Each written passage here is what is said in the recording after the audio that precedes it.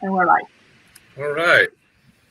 Well, welcome back, everybody, from a short lunch break. I hope you guys are refreshed for the energetic afternoon that we have ahead of us. My name is Guillaume Lajoie. I'll be chairing the afternoon session. We have a very exciting afternoon coming up ahead of us. So we have talks by Dr. Alona Fyshe, Dr. Ian Charret, Dr. Beckett Ebbets, and a keynote by Dr. Yves Marder, followed by a Q&A session chaired by Sarah Sola, where essentially the idea is to talk about the field of neuro AI, where it's come from, where it's going, and particularly the challenges of being a new trainee in this ever-evolving environment. So without further ado, let me introduce our first speaker of the afternoon. So our first speaker is Alona Fyshe. She's an assistant professor with a joint appointment at the Departments of Computing Science and Psychology at the University of Alberta. She received her PhD in machine learning from Carnegie Mellon University and holds a Canadian Institute for Advanced Research, otherwise known as CIFAR, Artificial Intelligence Chair. She's also a fellow in the Learning in Machines and Brain. It's a program also at CIFAR. And a fellow at the Alberta Machine Learning Intelligence Institute, AMI. Her research interests regroup computational linguistics, machine learning, and neuroscience, and her work combines all three of these areas to study the way human brains processes languages. So, without further ado, Alona, the floor is yours. Okay, great. Let me just share my screen.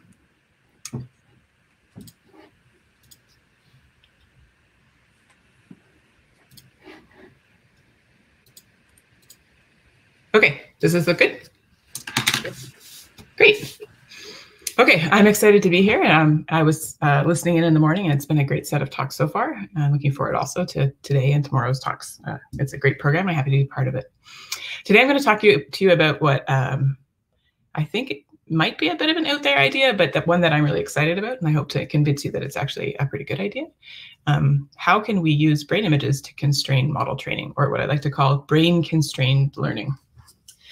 So today's talk has two parts, and the two parts are work that I did quite a long time ago in 2000. I think the paper was published 2014, and then work that I completed just recently, but that I've never presented on before. So wish me luck here as I present old work that has long passed in my mind and new work that I've never talked about.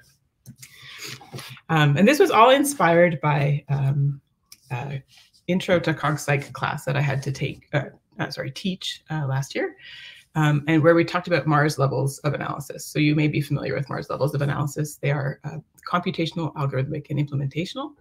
And they are a way to compare what two information processing systems are. So we can compare them at the computational level and talk about whether they share their highest level goals, what the problem they're trying to solve.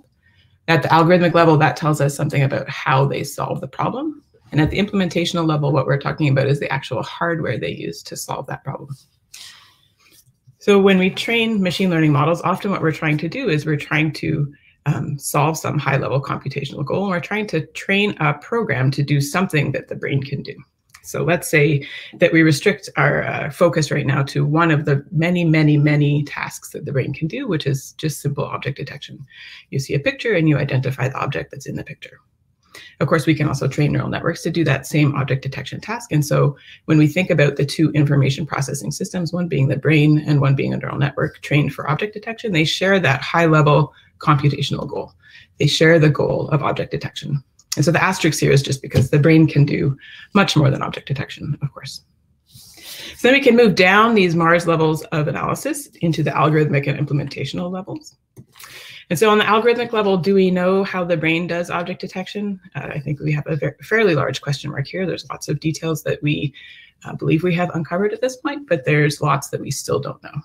And then when it comes to a neural network, do we know the algorithm that a neural network uses to do object detection? On some level we do, in that it's just a series of functions chained together. We certainly can write down that function and tell you exactly how we went from input pixels to the predicted object in the image. But it's also a question mark in that it's not actually like a describable algorithm that either you or I would really be able to explain to anyone else or even understand ourselves. And then at the bottom level, the implementational level, of course, the brain operates using neurons. and a neural network operates using transistors that reside on a CPU or a GPU. So clearly, these two models share something at the top level, and they will never share anything at the bottom level as long as we use computers that use transistors. So the question is, what can we do in the middle? So can we use something about the algorithm that the brain is using to guide a neural network in its training process? So the brain is an example of a model, a computational system that does object detection very well. And so it is one example of a solution to this problem that we might want to use to constrain the neural network as it searches for another solution to the problem.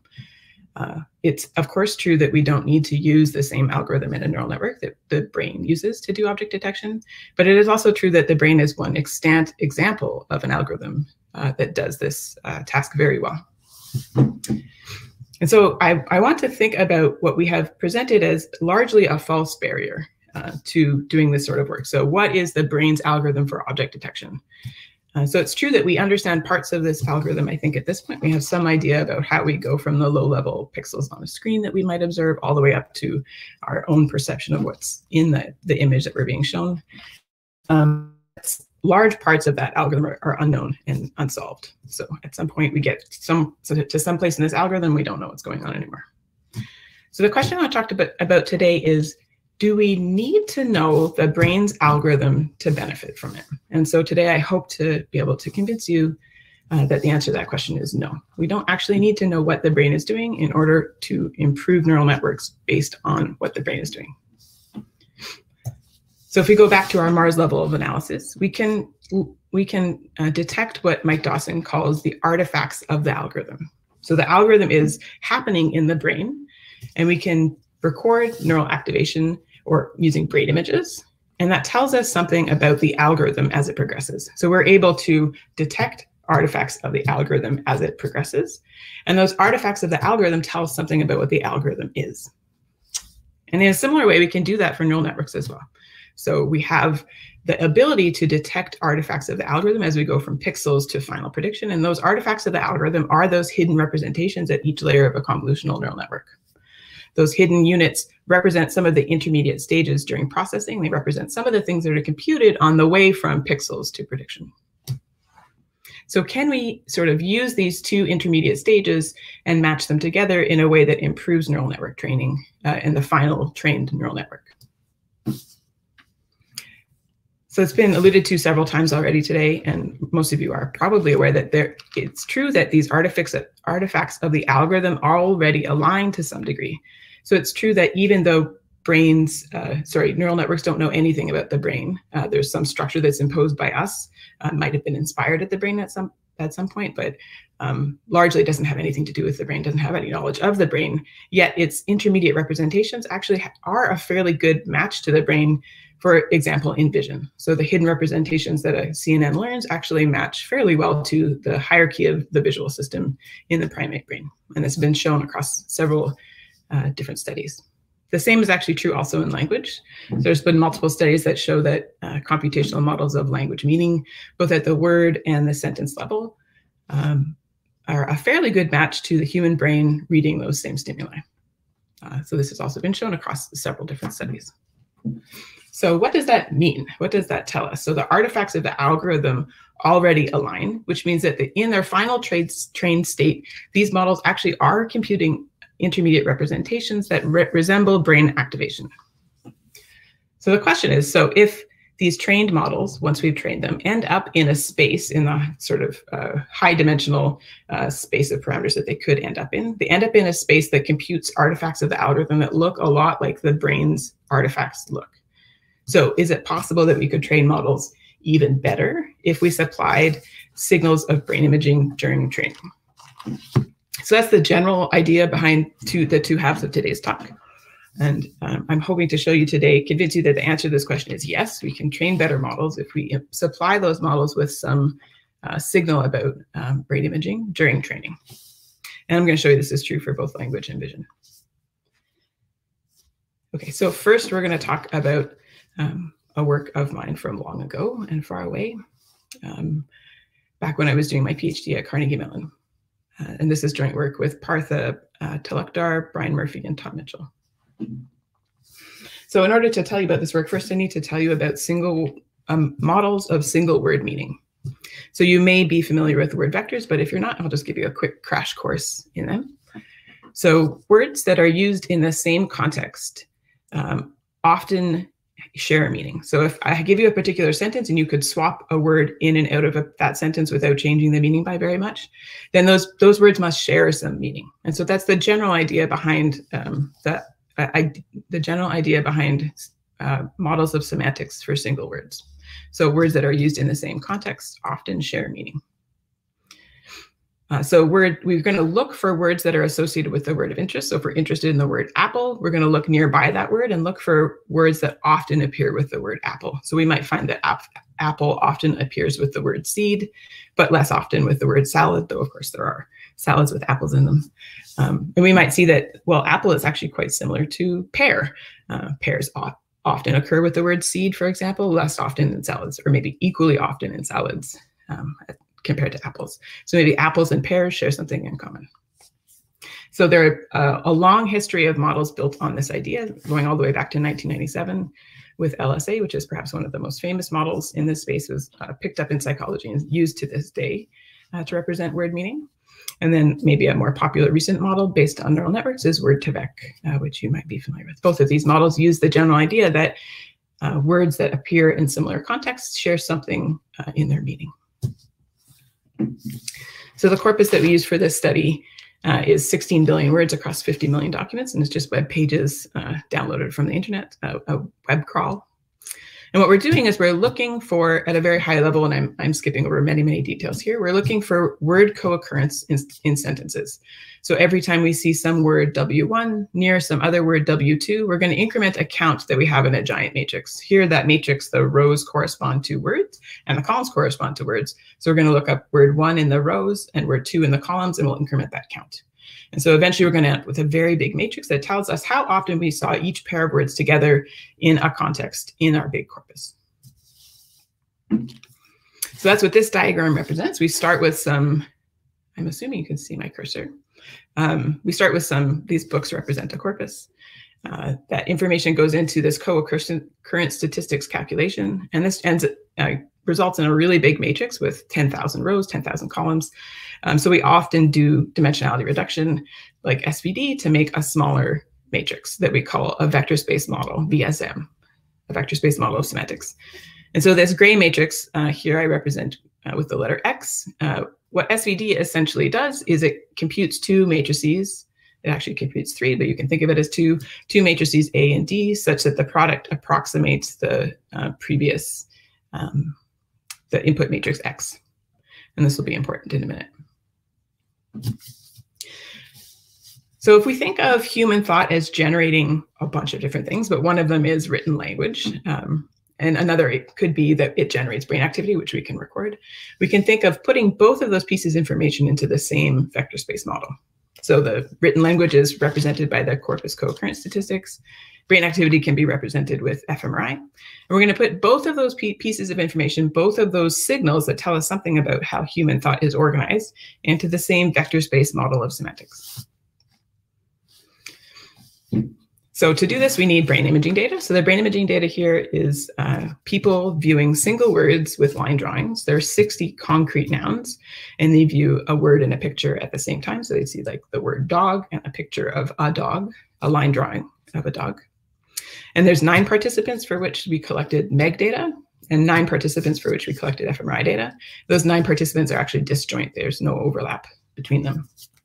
And this is from Sudra et al. 2012 and Mitchell et al. 2008 papers.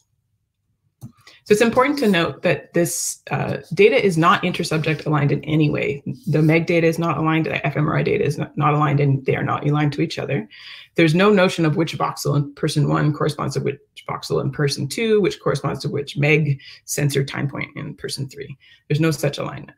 It's also true that MEG and fMRI are very different data sources. So fMRI, you're probably aware, is like a 3D picture of a brain activation at a particular point in time, whereas MEG is more like a movie of brain activity as it evolves over time. So we're going to combine these two pieces of information, these two ways of measuring brain activity, together with corpus co-occurrence data in order to produce a better, hopefully, model of word meaning. So we talked about before that our corpus data X can be approximated by the product of two matrices A and D. And I actually think for the purposes of what I'm about to explain, it's a little easier to think of D as a mapping. So rather than matrix A multiplied by matrix D gives us X, we can think of D as a mapping that takes the matrix X, the corpus co-occurrence matrix X, and maps it down into a latent space A. So to remind you, the corpus data X has thousands of words for rows and thousands of words for columns. We're going to learn some matrix D that maps that high dimensional vector space down into something that's more compact. And so the matrix A will have the same number of rows as matrix X, but it will have fewer columns. And some subset of those rows in A will also correspond to brain imaging data that we've collected. So for example, with the data that we have here, we have 60 words. So 60 of the rows of A will have brain imaging data. So that will represent with this matrix Y. So Y has the same number of rows as this subset of brain data here, A prime. So this has the size of A prime words for rows. And then the columns here, if it's fMRI data, would be voxels. So on the order of 20,000 voxels. And so what we're going to do is learn another mapping now that takes the brain data Y and maps it to a subset of the rows in A. And so we're going to name that matrix D superscript B, where B is brain, and we'll name the other matrix D superscript C, where C is corpus. And so now we have two mapping constraints. We're saying that all of the rows in A need to map onto the corpus co-occurrence statistics, and some subset of those rows in A also need to map onto brain imaging data. So we can write this down mathematically. So essentially, we have two sets of constraints. We have our corpus co-occurrence statistics. We would like it all the rows of A to explain corpus co-occurrence statistics for the corresponding words through some mapping matrix DC, and some subset W prime of the rows of A need to also explain the brain imaging data Y using a different mapping matrix D superscript B. I also have a sparsity constraint here, which I'm not going to talk about today. So the basic idea here is all of the rows have to explain the corpus data. Some of the rows have to explain the brain data. And that allows us to use unpaired data. So we're not required to go out and collect brain imaging data for every row of A, for every possible word, which is great because it's expensive and time consuming to collect brain imaging data. So here we just need to have a mapping for some subset of the words. We can use that subset of the words to build this constraint, and the information from the corpus can help shape all the words, and then a subset of the words will also be shaped by the brain imaging data. Okay, some just little details about the optimization. This is an online dictionary learning algorithm. So we're going to solve for B, DB, and DC with gradient descent, and then solve for A just using typical lasso regression. So this is an alternating method of solving for these two sets of matrices one at a time, back and forth. Okay, so now we're going to use the vector space model that we trained using brain imaging data to test to see how it performs on a decoding task. So we're going to try to tell what word a person is reading based on their brain imaging data. Then we're going to compare that to the typical way of doing this, where we don't include brain imaging data in order to do the matrix factorization to find that matrix A. So the typical way to do this is using just text in this first step. There's no brain imaging data in this first step. We have some corpus co-occurrence statistics X. Some magic happens here that's matrix factorization. And we get out our vector space model A. And then we take some subset of this rows, and we would test on some brain imaging data using some classification framework to see if we can tell what word a particular person is reading based on their brain imaging data captured at a particular point in time. So I'm not going to go into the details of everything that I've put in boxes here, but you can think of it as decoding. Can we tell what person a word is, what word a person is reading based on their brain imaging data by predicting the dimensions of a vector space model? And so the way that we measure how well we can do that is using 2 versus 2 accuracy. And just like normal accuracy, higher is better. Chance in this case is 50-50. So now we're going to change this framework to include brain imaging data in the top. So now we'll use one participant's brain imaging data in the top, S1. Their brain imaging data will go into this matrix factorization algorithm, and we'll get out a new matrix A that is dependent on participant S1, their data.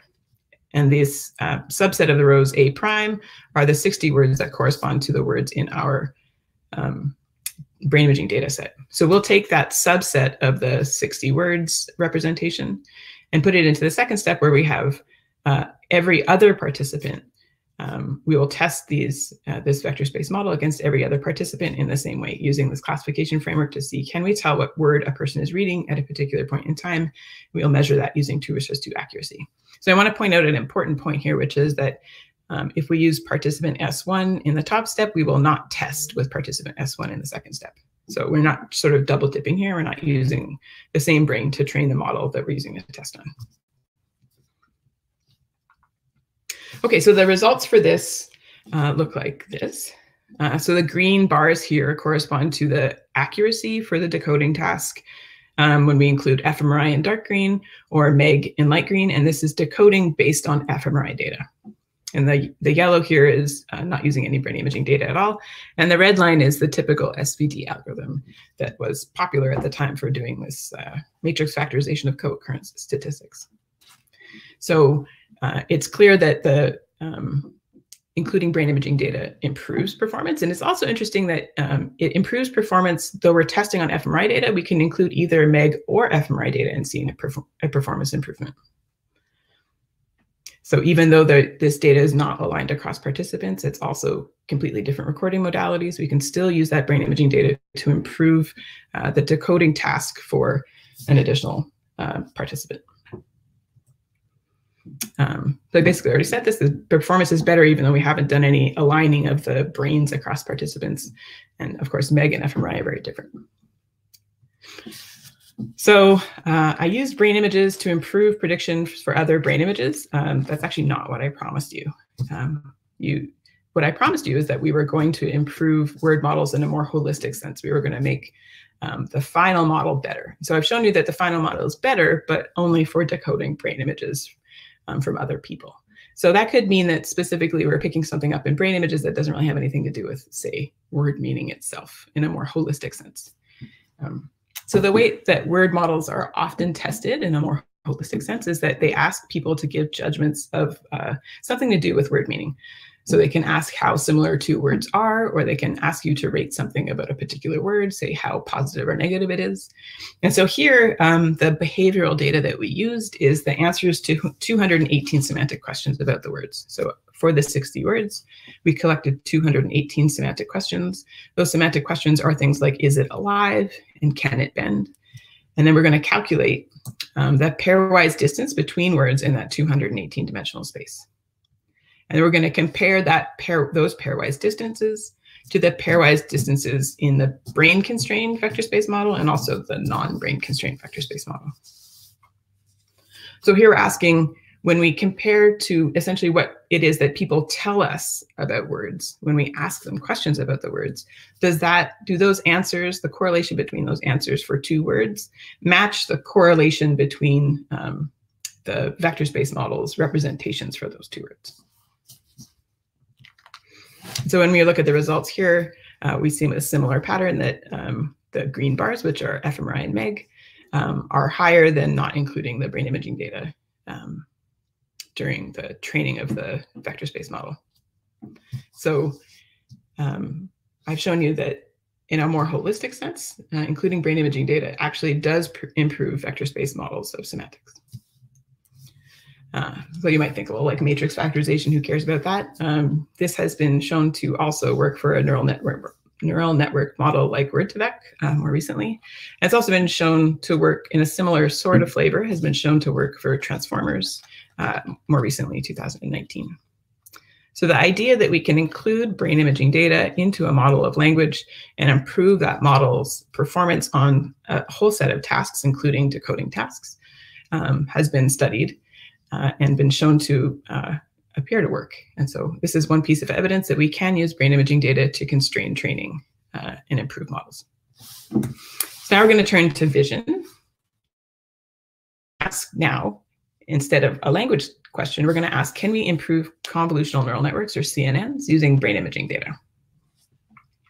So we can take brain images while an animal views images. Can we use recordings of that brain to improve how a convolutional neural network learns to do something like object detection?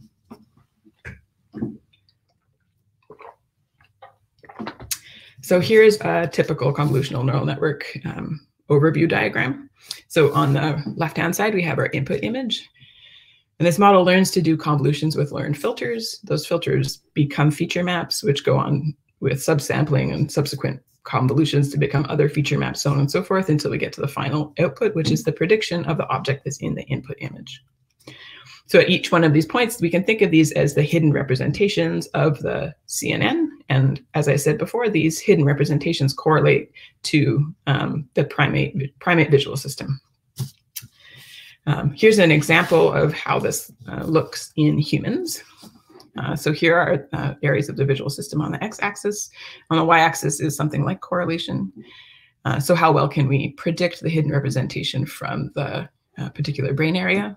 And as we move from the earliest layers of this convolutional neural network, so CNN1 up through CNN8, we see a shifting in the distribution of how well these different brain areas correlate to the layers of the CNN. So for very early layers, we see a higher correlation for the lower visual areas. But then as we move into the more complex, higher order CNN layers, we start to see a shift towards the more higher order visual areas, correlating better to the representations in those higher CNN layers. So there's sort of this match between not just what is computed, but sort of the order in which things are computed across the layers of the neural network and the visual system hierarchy. So can brain recordings regularize convolutional neural networks? That's the general idea. We know that they match after training if the convolutional neural network knows nothing about the visual system. So the question is, if we use some information about the visual system recorded using brain imaging techniques, can we constrain the learning problems so that we get a better final solution? And so this is joint work with Joel Zilberberg, who's at York in Toronto, and his student Callie Federer, who was at the University of Colorado, and Hao-Yan Xu, who was my student at the University of Alberta. So the data we use here is actually in anesthetized monkeys, and they recorded spiking activity of neurons in V1 with a multi-electrode array. There are 10 experimental sessions across 3 different animals, and the monkeys were shown 270 static natural images. So the images look something like this, this here, and that we're going to use as our neural network to be constrained a network called CoreNet-Z. CoreNet-Z is nice for this in that it's actually built to look something like the visual system. So it's not trained with brain imaging data, but historically, but it does sort of have a structure that's meant to be something like the visual system. So we have like a V1 layer, V2, V3, IT, all the way up until we're making our final object prediction about what's in the image. We're going to train on CFAR 100 data, so that's 100 object classes and across images. So here's the input to our 2 different computational information processing systems. If you remember back to Mars hierarchy, we're going to show our neural network some images. We're going to show the same images to the monkey, or rather, I should say, since this is publicly available data, somebody else showed these images to the monkey. We're going to show the same images to our neural network. And we're going to record the hidden unit activation in this example, in V1, we're going to write down those hidden unit activations for each one of the images. And we'll do the same thing for the monkey data. For each one of the images, we'll record the firing rate vectors. And so now we have representations for each one of the images that come from the neural network and representations that come for each one of the images from the monkey. So we can compute for those 2 vectors representation similarity matrices, which you might be familiar with. Essentially what we do is just compute the cosine similarity between each one of the vectors. And we get essentially what is a similarity matrix for the images in neural network space and the images in the monkey brain space. And so we're going to train the neural network to minimize categorization errors, just like we would for any typical CNN. But now we're going to introduce a new term to the loss, where we also introduce a brain constraint, where we say not only do you need to minimize categorization errors, but the hidden representations that you learn need to look like the neural representations in a monkey. And by look like here, all I mean is that if an image, two images are similar, evoke similar activation patterns in a monkey's brain, then those two activation patterns in the hidden representation need to also be similar. So when it comes down to the actual writing out of this constraint, we take essentially the similarity between images I and J in monkey space, and we subtract from that the similarity between images I and J in neural network hidden unit space. We take the difference of those and square it, so it's just like a squared loss. And we're just going to introduce this into the typical loss function, cross entropy loss function that we would usually use to train a neural network. And we have a regularization parameter here. I call it lambda. So if the images are close in brain space, they should be close in neural network space, and of course vice versa. If they're far apart, very dissimilar in brain space, they should also be dissimilar in the neural network's representational space. So using this new loss function, we can actually test the training of the models, and we do see a small but robust improvement in this in model performance for different. This R here is the regularization parameter from the previous slide that was lambda. So R0 would mean that we're not including brain imaging data at all, and as we include more and more brain imaging data, we see that it becomes more accurate, and then of course a little less accurate as the constraint becomes too strong. So the differences in performance here, they're small, but they're robust. But there are other interesting things that come when we do this classification. We do this training. One of the neat things is that without any additional constraint other than the brain imaging data, we actually end up with mistakes or misclassifications that are more often in this correct superclass. So here for R0, not including any brain imaging data, this on the y-axis is the number of errors that are within the correct superclass. So although it made an error, the error is not so bad because at least it's in the correct superclass. The number of errors that are in the correct superclass actually grows as we introduce this brain constraint. So the brain constraint improves classification just on a 0-1 loss, but it also improves classification if we consider that if it's a mistake, it's a better mistake, or a less worse mistake, I guess. It also makes the models more more robust to corrupt labels. So if we corrupt some of the labels during training, the models will be more robust to that noise if we include brain imaging data. So here R0 again is not including any brain imaging data, and R.1 is including brain imaging data. And you can see there's a significant difference between the test set accuracy. Okay, so that was quick and a lot. Hopefully it landed well. So I've shown you that in several instances, we can use brain imaging data to tell us something about how the brain solves a problem. I've shown you that this works for both language and vision, and we can use those brain imaging data sets to constrain models as they are trained to do some task. And so I hope that this shows you that it's actually not necessary for us to wait until we know what the brain's algorithm is for something in order to improve a neural networks model for doing the same thing. So if we return back to Mars levels, we share the object detection, the high-level computational goal. We're never going to share this implementational goal, and we actually don't need to know what this question mark is, but we can record something about the artifacts of the algorithm and use it to constrain the artifacts of the neural network algorithm and end up with better performance across many different dimensions. Okay, that's all I have, and I will also thank my many sponsors and take questions if there are any. All right, thank you for the great talk, Alona. We are running a little bit low on time, but we'll have time for a few questions. So I'm going to read some from you from the question and answer here. So there's a first question from Pierre Bellec, which I think you've addressed, but the question goes as follows. So when you say we can use brain imaging to help train ANNs, you mean to learn better representations that better match human brain representations, or help them just better at tasks? So I think, your goal is to make them better at tasks, but the question stands, right? Do you get representations then that are more reminiscent of as human representations? That's a good question. We didn't explicitly test that in the second task, in the vision task, but it is true for the language task that we actually did explicitly test that they are. At least the representations are more predictable from brain imaging data from other people. So you could say they are a better match. I see. Lovely. So Pierre has asked a bunch of different questions referring to some of your papers. Let me pick one from somebody else. Maybe you can connect with Pierre another time.